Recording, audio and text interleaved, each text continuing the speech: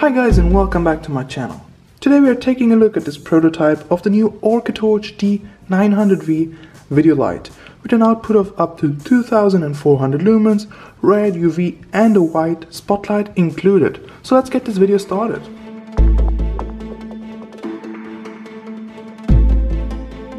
Alright, so here we go. As I said already before, this is only a prototype. I have to thank a lot to OrcaTorch, which they sent to me as a prototype, and I want to let you know, if you're watching this video a little later and you're planning on buying one, this might not be the light you are getting, as from now on it will be developed a little further, it will be improved, and then the final version will be released at the time. In the package there will be basically the light. The battery is included, which is a battery pack in this case, the 3S lithium-ion pack, which is not removable, so it's always included.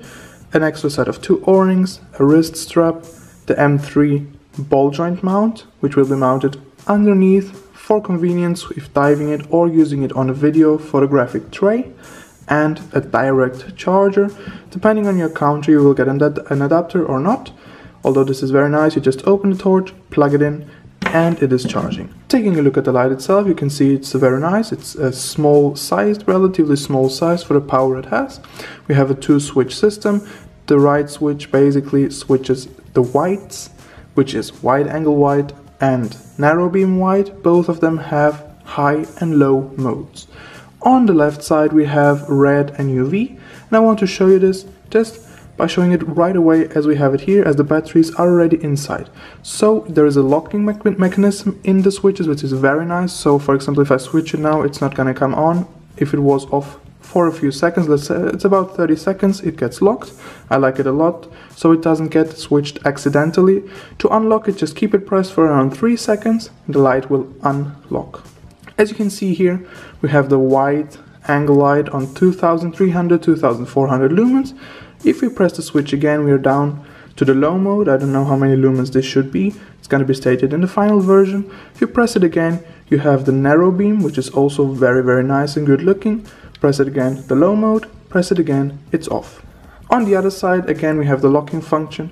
And here we have the red, which is a very bright red. I like it. I was taking some pictures on around 5 to 6 meters, and this was a very helpful mean to take the picture, including the wide angle and the red. The pictures turned out very nice.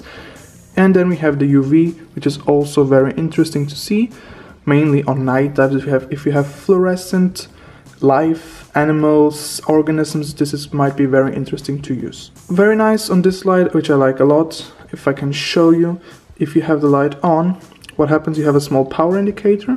It is not really very bright, although it makes the job. You can see how much battery life is remaining in the battery. You can see it's green. After a while, when it's getting too low, it starts to get red. After a while, it starts to blink red. Then it already shuts down to the lower mode. Depending in which light mode you are, it shuts down to the lower mode. And after a while, it shuts it off down in protection of the battery. It's a very nice function in my opinion, because you can have an overview of the battery capacity remaining on your dive, or in your torch in this case, and you can plan it to the end by maybe even switching down and just not wasting a lot of battery. If you don't really need it, you can just switch down to a lower mode, so it will hold longer. In the front, I haven't shown you, here we have the setup with this very nice LED setup. We have 2 red LEDs, 2 UV LEDs, 4 XML for the wide angle, and we have 1000 lumen LED for the narrow beam. I can't promise these will be the same LEDs, they will probably gonna be changed, maybe other LEDs, maybe a different quantity, arrangement. This is probably gonna be different, so don't look at this now. This is more or less what it might look. Let's focus on what's really important on the torch. This we will see in the final version. I've already talked about the accessories. There is the charger included, and this is what I want to talk first. So if you open the light, let's imagine we have to put the battery in. As in any other kind of light, you just open it. It's very easy to open. You have a dual O-ring seal.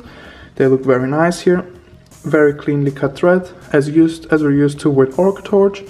Here we have a nice moving contacts, plus and minus, with this spring-loaded contacts down there. So very nicely built.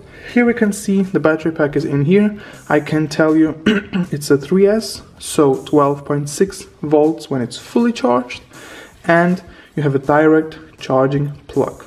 So what happens basically is You get your charger, let me just show you.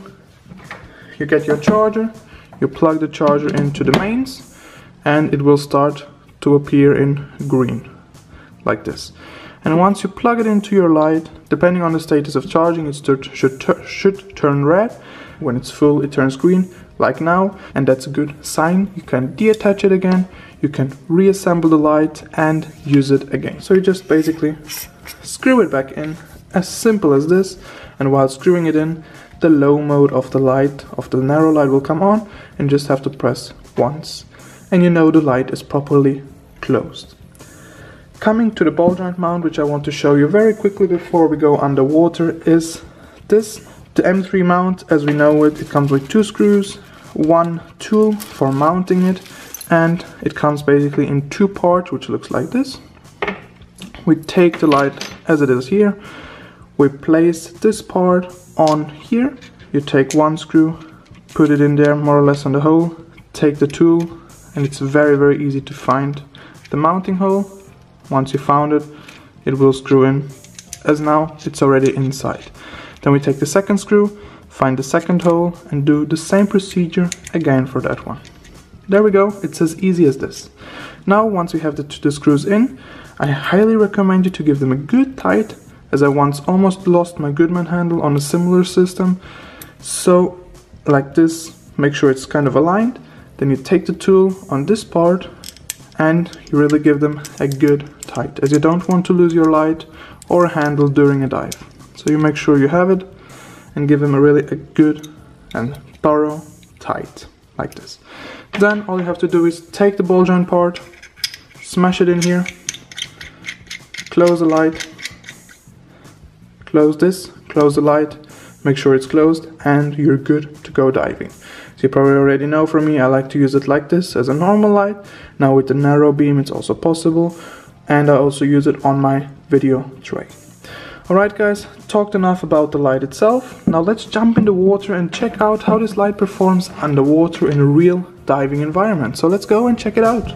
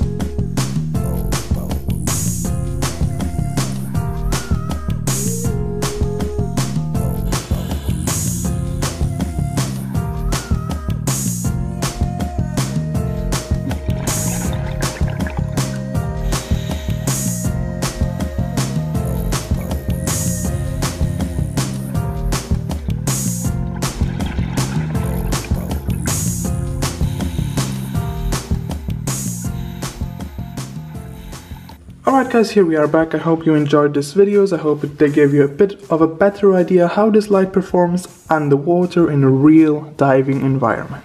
Now, you're probably asking yourself, how does the runtime look on this light? So, let's not talk too much about it. Let's just jump into the runtime test and take a look on how long this light performs on the high mode of the wide angle light.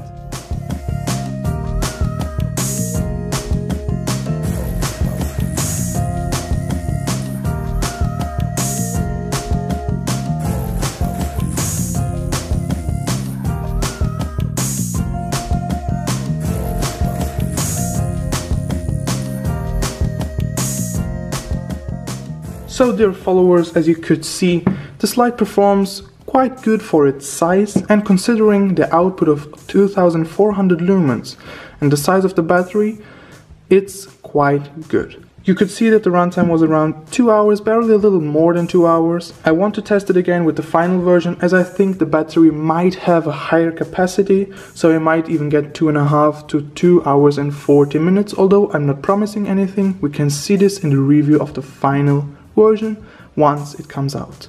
Lastly, what I want to tell you is, if you're using a combined mixture of the white and, for example, the red or UV, obviously the runtime will be shorter. So guys, very quickly and shortly, the pros and cons of the light. The pros are very simply the easy and direct charging. Open it, plug it in, plug it off, close it, as easy as that.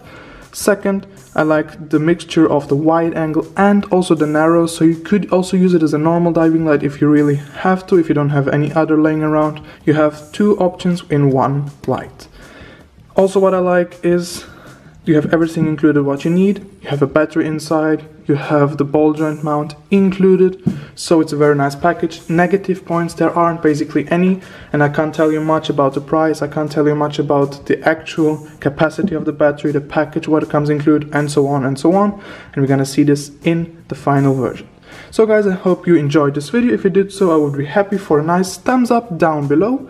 If you like this kind of videos, check by my channel and see if you enjoy them. And if you do so, make sure to hit that subscribe button down below so you don't miss out on any of my future videos regarding diving lights, cameras and accessories. Thanks a lot for watching, stay tuned!